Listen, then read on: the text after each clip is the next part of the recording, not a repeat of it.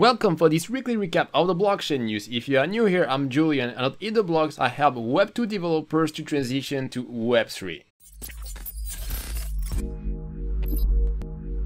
Quick announcement, I'm launching a bootcamp to become a Web3 developer. It will last 12 weeks and there will be a weekly call where you can ask me any questions. And at the end, I will help you to optimize your online profile to find your first Web3 job. If you want to apply and see the curriculum, you will see the link below. There will be 50 people maximum and we have already booked 30 people. Ether saw a slight fluctuation in value and is currently at $2,500. Optimism is going to decrease the transaction fees by 100 times using EatTheBlocks. Arbitrum announced a new feature called AnyTrust Chain with ultra low-cost transaction as only the hash of data will be posted on mainnet. The Ukraine DAO flag NFT sells for $6.75 million. The Solid World DAO aims to raise funds to solve the climate crisis. The DeFi market cap is still trending down, currently at 74 billion. Yearn Finance founder Andre Cronje announced that he is quitting crypto and Web3.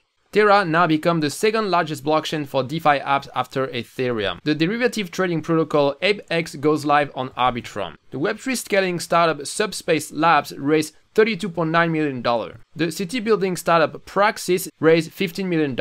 The NFT startup Rarify raised $10 million. Girldrop is the first NFT collection for adult content. Early holders will be eligible for airdrops later. The majority of Consensus shareholders requested an audit to investigate irregularities. After collecting $36 million in donation, Ukraine canceled an airdrop and instead plans to launch an NFT. KPMG Canada buys World of Women NFT. The NFT marketplace Stratos is live on Arbitrum. The Harvard Business Review published guidelines on how brands should use NFTs. Infra and OpenSea block users in listed jurisdictions to comply with US sanctions. Ukraine now officially accepts donations in Dogecoin. Hard version 2.90 just launched and includes faster mainnet forking, parallel testing with Mocha, and parallel contract compilation. ETH testing is a tool that allows you to mock blockchain interaction in test. TrueBlocks is a collection of libraries and tools that improve access to the index Ethereum data. And before we finish, I'm launching a bootcamp to become a Web3 developer. It will last 12 weeks and there will be a weekly call with me where you can ask any question. If you want to apply and see the curriculum, check out the links below. That's it for today. Have a great day.